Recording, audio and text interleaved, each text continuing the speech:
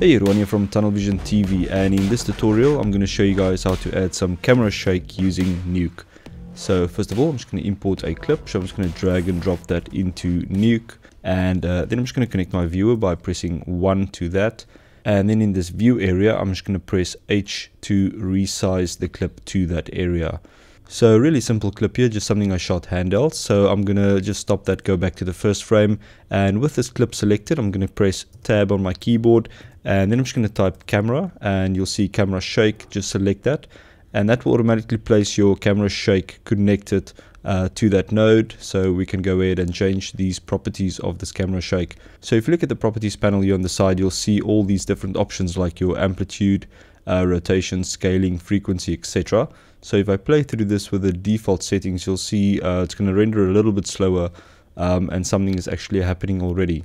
So let me just stop that and go back to the first frame, and I'm just going to drop the quality by clicking on the 1:1 here at the top, and I'm just going to set this to a quarter so that it renders a little bit quicker.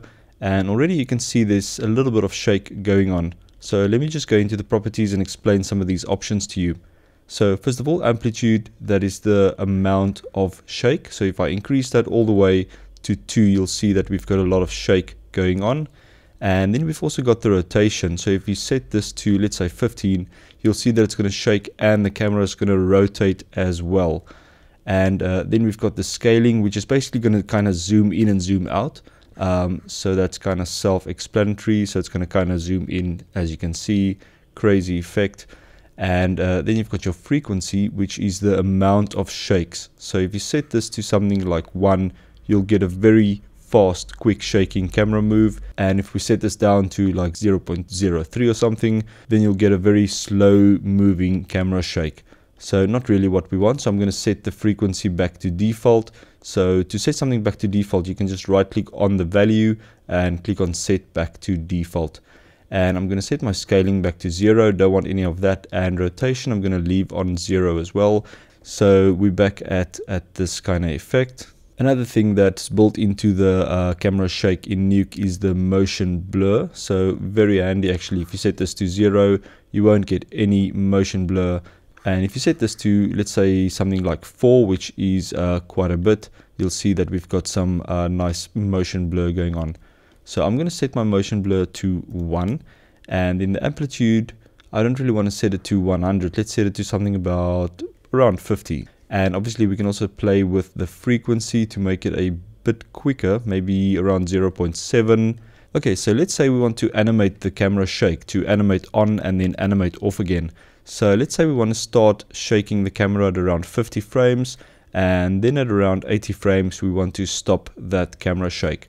So really easy in Nuke. So I'm going to go to around frame 50, and I'm going to right click on my amplitude value, and I'm going to set a key. So that's basically going to set a keyframe there, and then I'm going to go to around, let's say, frame 40, and then I'm just going to bring the amplitude down to 0. So that means it's going to start fading in the camera shake from frame 40 to 50, and the value is going to be 52.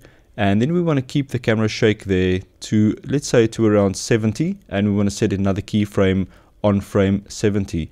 So I'm just going to right click on this value here, set key, and then I'm going to go to frame 80, and I'm just going to bring this value down to 0. So I'm just going to use the slider all the way down to 0, and it's automatically going to set a new keyframe there. So I'm just going to play through this quickly. Okay, so there we go. We've got some nice camera shake going on. You can see we've got motion blur, everything in there, and it's really simple to use it in Nuke. So go ahead and try it out, see what you think, and also remember to download your free non-commercial version of Nuke. Cool, so I hope you guys enjoyed this quick tutorial. Give me a thumbs up if you did, and also remember to click on that subscribe button if you want to see more tutorials. Thanks a lot for watching, and I'll see you guys next time. Cheers, bye.